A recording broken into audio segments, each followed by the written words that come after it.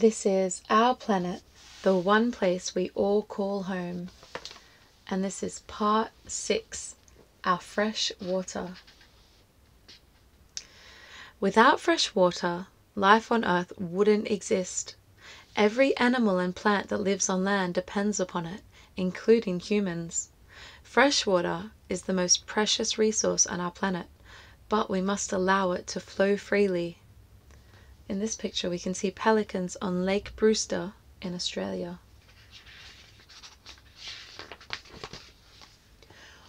All about our fresh water. Despite its life-giving importance, fresh water adds up to less than 3% of the total water on Earth. The rest is salt water in the seas and oceans. What's more, almost all our fresh water is locked up in ice caps or glaciers, although some of this is released as meltwater when the ice retreats every spring. Even more fresh water is buried deep underground. In fact, at any one time, only a tiny fraction of the total water on Earth runs through rivers and streams, ponds, lakes, and wetlands. Even so, it's this flow of fresh water that's essential to the health of the freshwater environment and everything that relies upon it. Fresh water is the key to life on our planet and essential to human beings. We drink it to stay alive and use it to stay clean and to water our crops.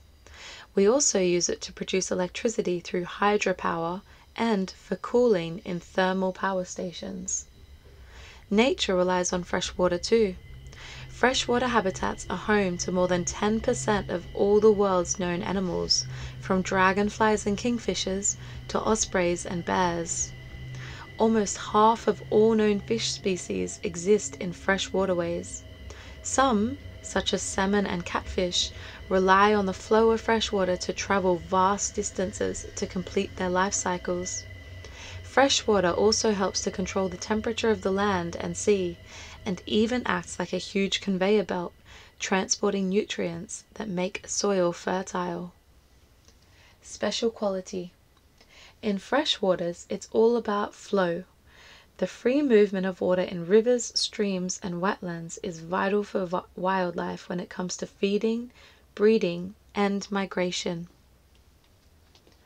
In this picture, we can see black bears, bald eagles, and thousands of salmon as they thrive in their freshwater habitat. Stories from our fresh water, roaming the riverbank.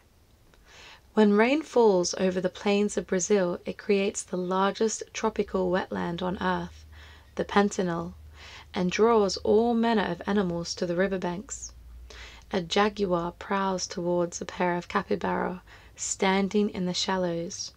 Capybara are the largest living rodents in the world. The jaguar may be a top predator, but the capybara are more nimble once they flee into the water, and this time the chance of a meal is lost. The jaguar slinks on. Perhaps it's time to try a different prey. The caiman is like an alligator, but with longer teeth. It's basking in the shallows below the bank, unaware of the approaching jaguar.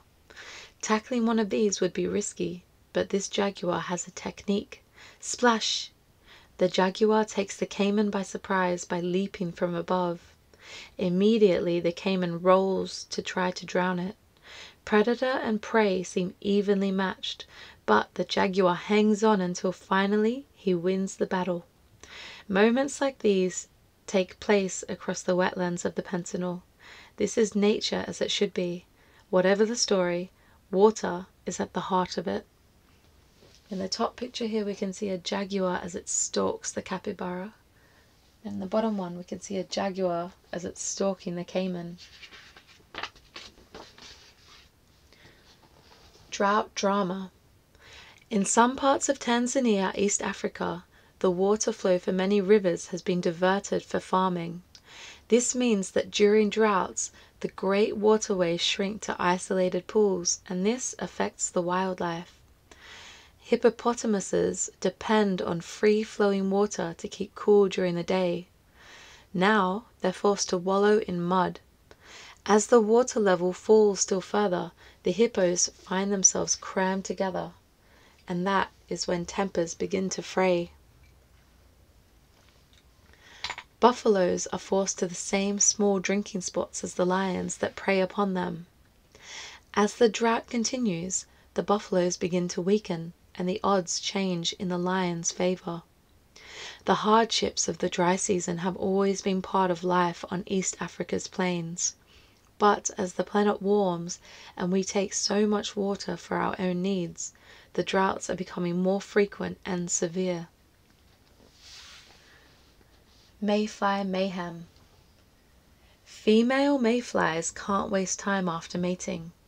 At dusk on the tributaries of Europe's river Danube, female mayflies swarm into the air.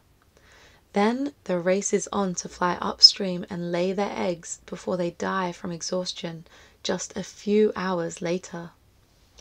Paddle power. The rivers of the Andes in South America run fast and strong. For those that can cope with the currents and the chilly waters, there is food, mainly insects and their larvae, to be plucked from just below the surface. Torrent ducks, strong swimmers and plucky divers able to pick what little food there is from the riverbank are designed for the job. Shell show. Competition among the cichlid fish is intense in the crowded waters of Africa's Lake Tanganyika. To attract the attention of a female, a male Calypteris cichlid collects shells. He isn't just trying to impress her, however. The female cichlid is so tiny she can slip inside a shell to lay her eggs. Once the eggs are fertilized by the male, she will guard them for up to a fortnight before they hatch. Drought diggers. In Tanzania, in the same drought-hitting drinking spots used by hippos and buffaloes, elephants reach the river and find it has run dry. They use their trunks to dig holes where the water once flowed. Their extraordinary sense of smell helps them to locate where water lies closest to the surface. In severe droughts, the wells they dig can be their lifeline. Super users. Humans use over 10 billion tons of fresh water daily. We transport water from wherever it should be to wherever we want it. We've turned torrents into trickles, and the repercussions are devastating. Rivers dry out, fish stocks plummet, crops fail, and drinking water disappears. Protecting our fresh water. It's all about flow. In our need for fresh water, we are constantly disrupting its natural flow. This provides us with water on tap, but can cause problems for wildlife. Water for all. We need to rethink how we capture, divert, and store fresh water, whether it's to supply towns and cities, industry or farms, so that we are working with nature. Ditch the dam. We don't have to keep building dams.